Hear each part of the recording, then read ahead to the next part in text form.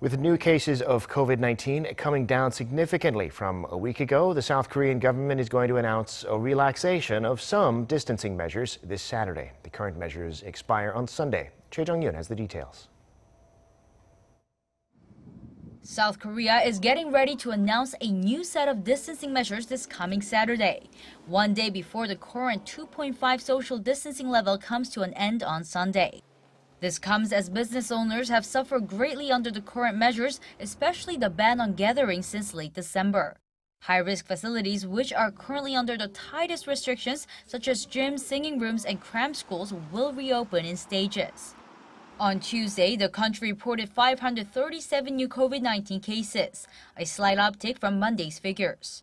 508 of the new infections were locally transmitted, with 350 of those coming from Seoul and the surrounding area. Cluster infections at nursing hospitals and churches continue to add to the total tally.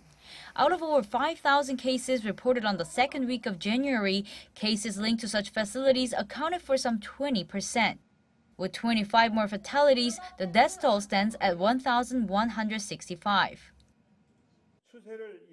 This week we'll decide whether the current steady trend continues and we stabilize, or we lose focus and see another wave of proliferation.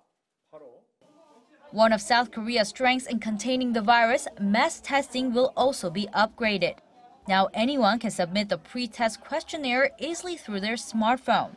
The Korea Disease Control and Prevention Agency expects the shortened process will lift the burden off medical workers and to speed up the time it takes to get test results. The electronic submission system will be expanded to all screening centers nationwide. Choi Jeong-yoon, Arirang News.